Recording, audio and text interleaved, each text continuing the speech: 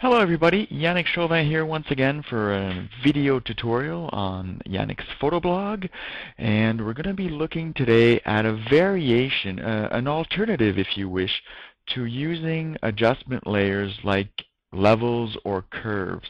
And we're going to do that using a layer blending mode called Soft Light. You'll see it's quick, it's easy, and it's just another way of doing it. I actually find that it reduces more of the grayness in the image than the traditional curves can do, or it will be a little bit harder with curves to find that adjustment. So let's go ahead and look at the first shot here. This is actually this is my favorite canoe shot of all time. I'm looking to take a better one day, but for now this is my fetish shot. I took this in a Quebec park called Les Hautes Gorges.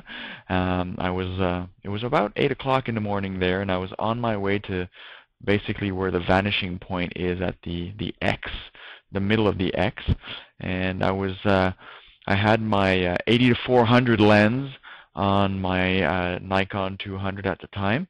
I wanted to spot some birds and or some elk or deer, so that's why I had my big zoom on. So I was focusing on getting animals, and I wasn't really looking at the scenery until I lifted my head up and went, whoa, wait a minute, this is beautiful. Actually, beautiful is an understatement. This is gorgeous. So I quickly changed my lenses, put my Sigma 1020 on to get a really nice wide view, and with my left hand I guided the canoe with my paddle, and with my right hand I took some shots once the canoe was properly centered. So I took about 5 or 6 shots, vertical and horizontal, and this is the shot for me. Now, all I've done up to now in this image is clean up the canoe and some spots in the water using the cloning tool and the healing brush. And now we're at the point where we need to give this image a bit of a pop. And we could do this the traditional way using curves or levels. But I want to show you another way that we can do contrast adjustments and or saturation adjustments, and that is with a blending mode, a layer mode called Soft Light. Now, many nature photographers will use Soft Light to boost up their images, and I just wanted to let you in on their little secret. So the first thing we need to do is duplicate our current layer, and we do that by using Ctrl and J as a shortcut. Let me get into my image here. So Ctrl J, and you can see here the layer is duplicated.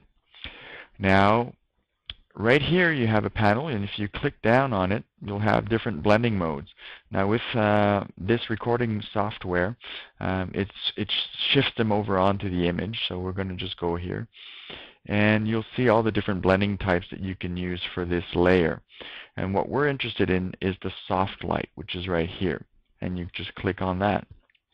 And voila! No need to do some S-curves or anything else like that. With the soft light, it adjusts also a bit of saturation in there. It kind of removes the grayness of the image, the flatness, the gamma of the image. It enhances the gamma of the image as well. I'm not sure what the formula is for this, but I just know that I love to use it. Now, if you find that a little too strong, it's really simple to adjust it. You just go into the opacity slider here, and you can adjust it to whatever you think fits your needs. In this case, I like 100%. Now, if you ever wanted it even more, all you would need to do is duplicate the layer once again by Ctrl J, and then you would have an even higher contrast, and you could adjust that layer to your desired level. And that's it. And that's how we would enhance an image using soft light in a nature setting.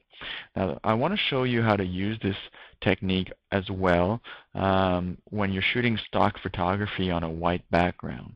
So let's close this image. I will not save it. And I'll bring up my second image here. There's a wonderful image of 2 dancers. This was before we actually started dancing, shot at my friend Martin's studio in Montreal. Of course, I wanted a pure white background, and that's what I got. And you can see that the image is a little bit washed out from the bounce of the studio. Now that can happen a lot if you have a closed-in space and you have white walls all around and a white ceiling. Light will just bounce off everywhere from your white background, and you might get this type of low contrasty kind of like a little white film over your image. Really, really bad contrast. So of course, again, you can use levels or curves to help bring out that image, but I'll show you how to do it with soft light. Same principle. Duplicate your layer, Ctrl J, change your layer style, soft light, and that's it. It's that simple.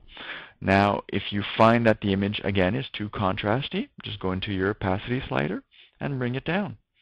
In this case, probably around 80% would work well. You can see the before and after. Wow, in just a couple of clicks, you did it. Before and after. I can give you another tip here. If you're with human beings, especially people that have a reddish tone to their skins, which isn't really the case here, what you might want to do to that blending layer, that soft light layer, is to add, or actually just go into Adjustments, Hue Saturation, and here you'll select the reds, and you can bring the slider down to get the orange tones of the skin as well.